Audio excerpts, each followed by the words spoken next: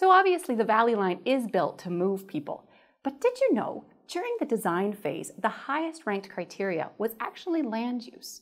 Yeah, this is a rail line that's built to encourage development. Let me take you on a tour. And as you can see, construction is already ongoing. It starts in downtown, and we're going to tell you how the traffic is impacted as well, because Jasper Avenue is actually not touched.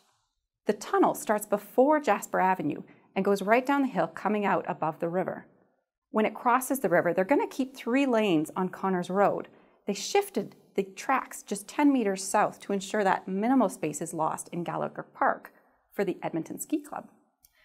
But at the top of the hill is where it gets most interesting, I think.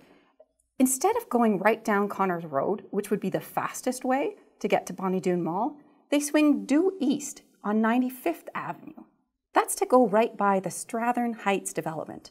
Then when they get to 85th Street, they go straight south, again for development. It goes right by the Holyrood stop. Then they'll cut across 83rd Street to land right in front of Bonnie Doon Mall, another site that's ripe for redevelopment. Of course, picking this route also lets them stay out of that tricky traffic circle. And then by crossing to the west side of 83rd Street, they make a much easier crossing for White Avenue, staying out of the way of all those cars trying to go into downtown by making a right there. They go through the residential neighborhoods on 83rd Street, and then they actually come up above traffic before they cross Argyle Road. They stay elevated as they get to the Davies station, and then they actually stay elevated even as they cross 75th Street. The tracks won't touch 75th Street at all at grade. That's going to be another big thing for the truck traffic going up and down there.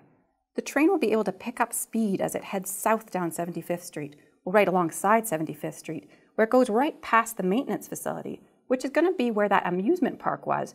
You remember, just above White Mud Drive, just north of White Mud Drive, where you could use those go-karts?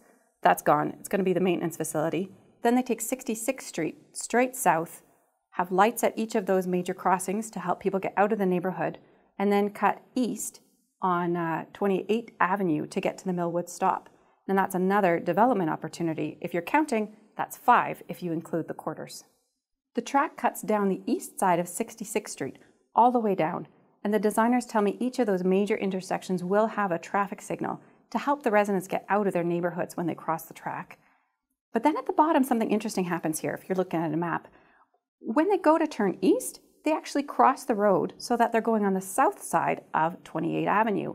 Again, this is a development consideration. The site there that is most ready for development is the RioCan site at Millwoods Town Centre Mall. They've already applied for rezoning with the city, and they're set to go ahead. We'll see how quickly.